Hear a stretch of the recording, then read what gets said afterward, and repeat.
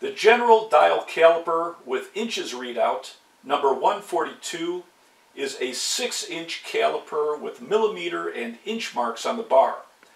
The dial has measurement marks in hundredths of an inch and 1/64ths of an inch. The top of the bar has millimeter marks. The bottom of the bar is in full inches. Reading the outside of the dial, the green area shows hundredths of an inch. If the reference edge is before the 1-inch mark, for example, and let's say it's on 0.5, this would be half an inch.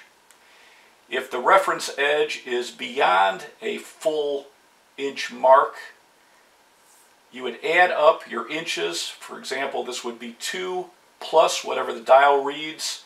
This would be 0.75, so the measurement would be 2 3/4 or 2 48/64.